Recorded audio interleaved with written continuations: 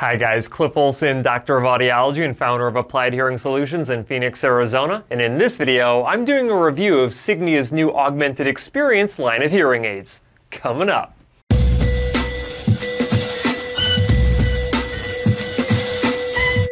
Signia hearing aids have been around for a long time, but you may be more familiar with them by their previous brand name Siemens. In 2015, a company named Sivantos purchased the Siemens hearing aid brand and renamed it Signia. And then in 2019, the hearing aid manufacturer Widex actually merged with Sivantos and created WS Audiology at that time. Since this merger, Signia hearing aids have improved significantly in my opinion, and this trend continues with the new Augmented Xperience line of hearing aids. The new Augmented Xperience line of hearing aids from Signia, abbreviated AX, has some key improvements and differences from the previous generation of Signia devices called the Xperience line, which results in a very impressive new hearing aid. But before I get into my review of the Signia AX hearing aids, if you could do me a huge favor and click the like button, it really helps out my channel and it lets me know that you want to see more detailed hearing aid review videos like this one. And while you're at it, if you have not yet hit the subscribe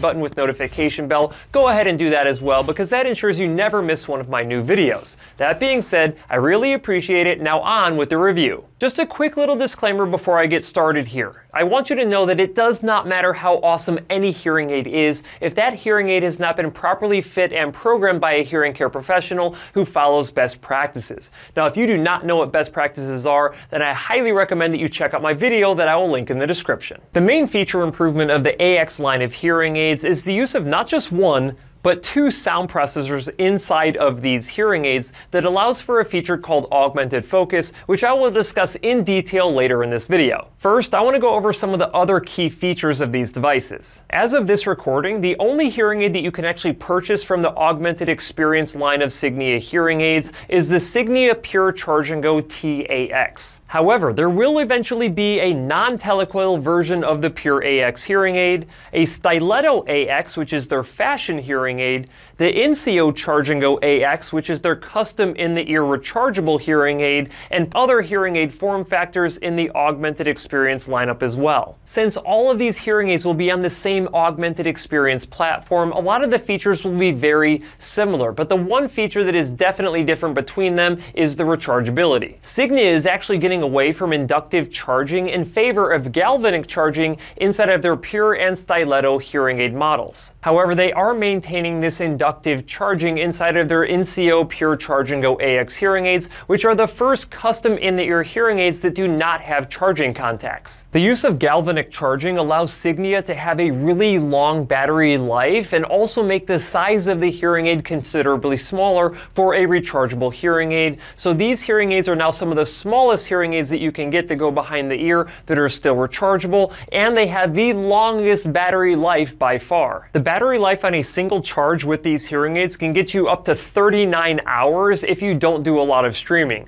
Of course, this number will reduce down if you do a lot of streaming from your hearing aids, but to have nearly 40 hours worth of battery life inside of a rechargeable hearing aid is just unheard of at this point. The only bad thing though is that galvanic charging uses a charging contact on the bottom of the hearing aid. You can see that little gold ring right there. That needs to maintain contact with the actual charger, and you can build up a lot of debris inside of that charging contact, and it can prevent your hearing aids from actually getting a good charge. Now, I typically see inside of my clinic that the repair rates for rechargeable hearing aids is about 30% higher than disposable battery hearing aids. As of right now, Signia only has a rechargeable version of the AX hearing aids available, so you may have to wait a while if you decide that you want a disposable battery version of this hearing aid. Galvanic charging also means that the charging cases that the AX devices use will be different than previous generations of Signia devices as well. You now have three different charger options. You have a standard Pure charger, the Pure portable charger, and the Pure dry and clean charger. The standard Pure charger requires that it is plugged into a wall or USB outlet, while the other two chargers can hold an internal charge, so they do not need to be plugged in at all times. The Pure Dry and Clean charger has an internal dehydration system that you can use to keep moisture buildup under control, which is a very nice feature, especially if you live in a humid environment. The standard Pure charger will come with the basic 3AX tier of technology, and the Pure portable charger will come with the advanced 5AX and premium 7AX tiers. The Pure Dry and Clean charger is available as an add-on only, which means that you will have to purchase it separately. Speaking of technology levels, or performance levels as Signia likes to call them, the higher the technology level, the more features and customizations that can be used by you and your provider to optimize your performance with your devices. Each time you drop down in technology level, it takes away features, but it also reduces the cost of your hearing aids. When it comes to selecting the most appropriate technology level for you, I highly recommend that you go with the highest level of technology that you can reasonably afford. If you cannot afford it, that is what makes your decision to drop down in technology level. This way you can prevent yourself from potentially leaving benefit on the table, and it is the job of your hearing care professional to optimize whatever level of technology you decide to go with. Of course, the Signia AX line of hearing aids are a made-for-iPhone hearing aid, so you can use Bluetooth Low Energy to communicate with your iPhone or Apple devices. But they also use the Asha Bluetooth protocol, which allows you to connect your AX hearing aids to an Android device as well. If you are an Android user, I do recommend that you check the compatibility of your phone with the AX line of hearing aids, because if it is not compatible with the AX line of devices, you're going to have to make an investment in a new phone as well. This Bluetooth connectivity will give you access to the Signia app, which allows you to make different volume changes and program changes in your own hearing aids. But this app also lets you have access to telecare, which allows your hearing care professional to make remote programming adjustments to your hearing aids without you having to go into their office. I love this feature because I have patients from all across the country who come out to Phoenix for treatment, and then they end up going back home, and I can use this feature to make adjustments on their hearing aids without them having to fly back out. The bad news is you cannot use this telecare feature if you have a cross transmitter. The good news is there is a Pure Charge&Go cross transmitter available with this line of devices. So if you have single-sided deafness, you can still use this great technology. This direct Bluetooth connectivity also allows you to stream audio directly from your phone into both of your hearing aids. So if you want to listen to podcasts, audiobooks, YouTube videos, you want to listen to music, or if you want to stream phone calls, you can do all of that wirelessly. One negative with the phone calls though is that you still have to use your smartphone to answer the phone call coming in, and you have to use the microphone of your smartphone to talk into, even though you can hear the person directly inside of your hearing aids. So if you're talking on the phone, you cannot be totally hands-free, but this feature is pretty amazing anyway. The perception of music streaming from your smart device into your hearing aids sounds really flat if you happen to use an open dome or an open vented ear mold. If you really want good sound quality when you're streaming, and this doesn't just go for these Signia devices, it goes for any device that you ever try to stream music into, you really have to close up the venting. So you either have to get a closed ear mold or a closed dome if you want to hear all those bass tones. If you're just streaming something like this YouTube video or an audio book or anything that's speech related, the streaming quality is really good. Another feature that exists inside of the AX line of devices is the Signia Assistant, which uses artificial intelligence to help you customize the audio of your hearing aids in different environments. While Signia is calling this a form of deep learning, to me it seems more like machine learning because it does require your input to make these changes. To use the Signia Assistant, you have to have the Signia app installed on your smart device, and you have to have your hearing aids connected to your smart device. Once you activate the Signia Assistant through the Signia app on your smartphone or tablet, you will be able to choose from a list of different options to address your needs and answer the assistant's follow-up questions to optimize your hearing aid settings. Once you apply these new settings to your universal program,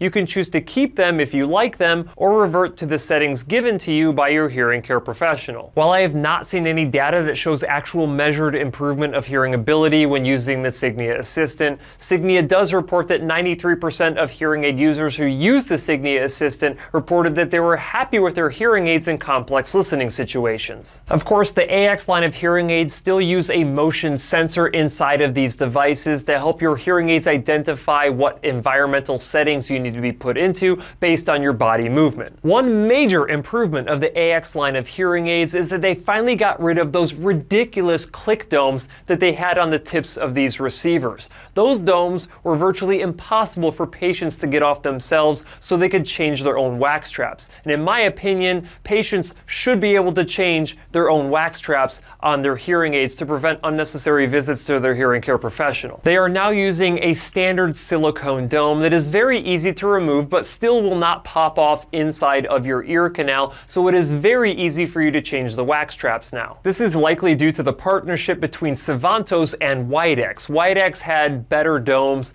in the past, and they decided to use these Widex domes on the Signia hearing aids, which I couldn't love anymore. And you can also see that they are actually using a very similar receiver wire that Widex hearing aids used to use, which is good because I was never a really big fan of the receivers that Signia was using in the past. These new receivers are also snap fit receivers, so they're much easier to remove and replace, especially if you have to do this on your own. Personally, I am also a big fan of the color options that Signia gives you with these devices and the overall look of the Signia AX hearing aids. Not only is the Signia Pure Charge&Go T AX hearing aid the smallest hearing aid that still has a telecoil that's rechargeable, it is probably the sleekest looking hearing aid of any hearing aid on the market right now. This is what the hearing aid actually looks like on my ear.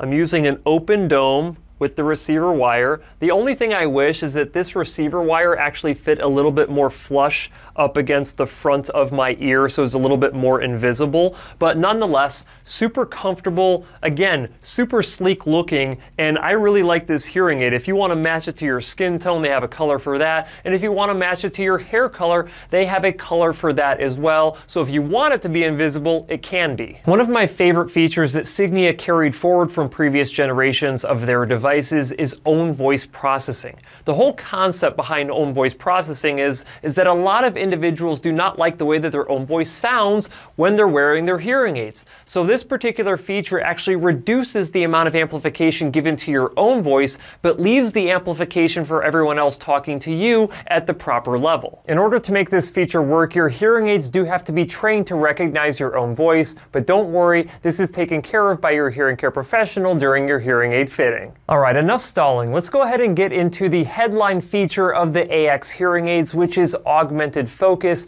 that is made possible by the dual processors inside of these hearing aids. Essentially, these dual processors allow for separate sound processing of speech and noise coming from different directions. Now, I'm going to do my best to help you understand what this feature is actually doing, and then I'm going to give you a very simplified analogy using photography at the end. While every other hearing aid on the market uses a single processor to process all sounds that come into the hearing aid, these particular hearing devices have two processors that allow these hearing aids to separate out the processing between speech and noise. First, thanks to beamforming technology made possible by the microphones of these devices, the hearing aids can separate out sounds coming from in front and sounds coming from behind. Second, each stream of sound is processed independently of each other. This allows the hearing aid to determine if a particular stream is relevant information for the hearing aid user or if it's just background or distracting noise. Third, this augmented focus feature also uses soundscape analysis. This is where the hearing aid classifies what type of environment you are in, determines your body movement with the motion sensor, calculates your signal to noise ratio in your environment, determines if it is you talking or others talking, and determines the modulation of sound from your surroundings. All of this allows the dual processors to understand what's actually going on around you. Fourth, you have the sound processing where the processors determine whether or not to emphasize or reduce sounds independently of each other. This is very similar to how an audio engineer might manipulate dialogue and music of your favorite TV show, only doing it really well. By the processors adjusting compression and noise reduction separately in two different processors, it allows the hearing aids to create more of like a 3D effect of sounds that you want to hear being stood out from the sounds that you don't want to hear. Now, if none of that makes sense, let me go ahead and give you this analogy using photography. When taking a photo, different exposure times will result in a different image quality. In this particular case, if you adjust your exposure time to emphasize the detail of the sun, then you will lose the perception of detail in the grass. If you adjust the exposure time to focus on the grass, then you will lose the perception of detail of the sun. However, if you take multiple photos with different exposure times and combine them after the photos have been taken, you can create a single image that preserves the detail of both. By processing two different inputs separately of each other and then combining them after they've been processed, it could result in a better sound experience. How much better, you ask? Well, if you ask Signia, they will tell you that in a study they conducted in 2021, 85% of individuals had better speech understanding with AX hearing aids than their own hearing aids, with 25% better speech understanding in background noise. Now, to be fair, these tests were performed on AX hearing aids that had not been programmed using real ear measurement, which in my opinion is just a horrible idea. They had them on first fit settings with very minor adjustments, and they were able to see significant improvement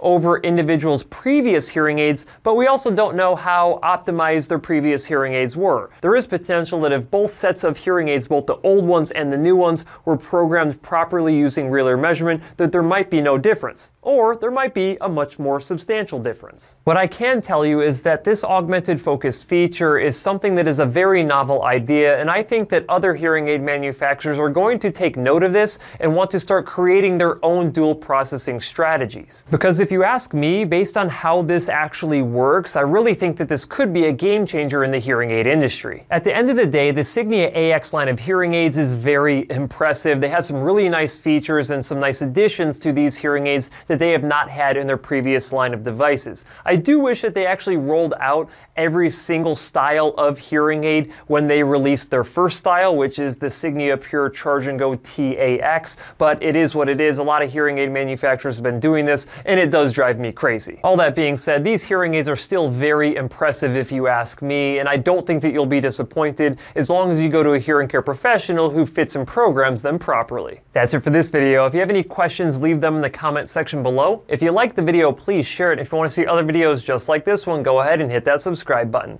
Also, feel free to check out my website, drcliffaud.com.